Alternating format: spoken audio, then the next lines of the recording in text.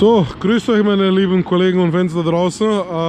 Heute ein besonderes Video aus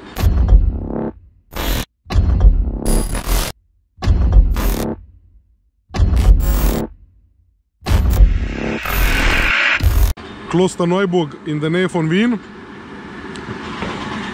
Ich bin hier heute auf einen Kran oben, wo ich schon selber gedacht habe, aha, was ist das für ein Teil?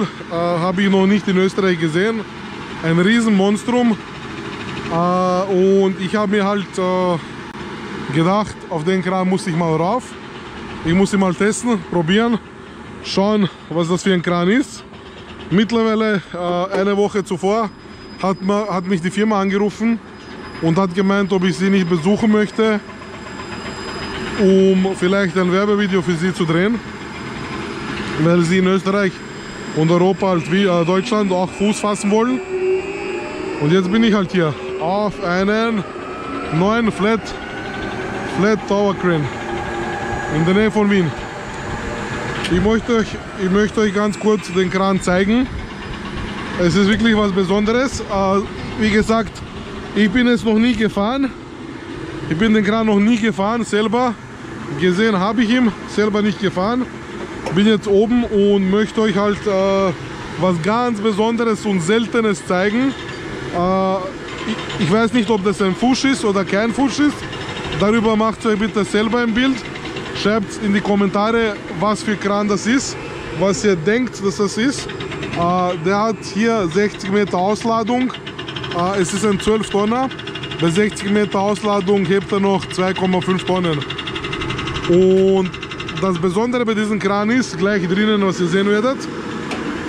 Also hier ist der Schaltschrank, Monstrum-Kabine, Monstrum-Schaltschrank. Ich habe keine Ahnung, warum man so einen riesengroßen Schaltschrank braucht. Da könnte man eigentlich auch übernachten, schlafen. Eigentlich ist riesenfett, also wirklich riesenfett. Da passt der Mensch locker rein, übernachten ohne Probleme.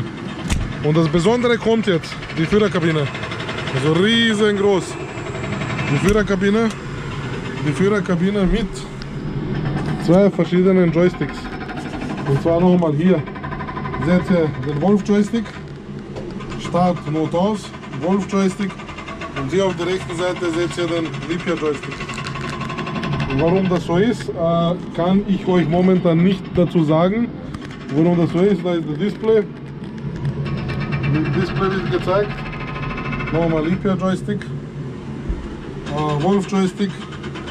Und das Besondere hierbei ist, er hat ein Radio, Bluetooth, Radio, Klimaanlage, Mikrowelle, Kühlschrank, eine Mini-Küche und ein Ceranfeld. Ein Ceranfeld für die Küche, also man kann hier backen, kochen. Okay, backen nicht, aber kochen kann man.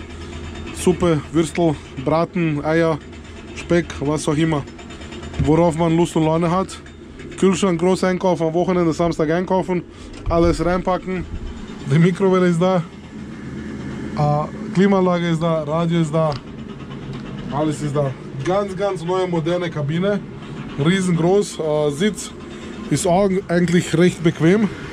Also bequem, man kann sie nicht klagen, Draußen könnte man, ja, wenn die schon eine Küche drinnen eingebaut haben, hätten die hier auch einen Platz gehabt für einen Grill.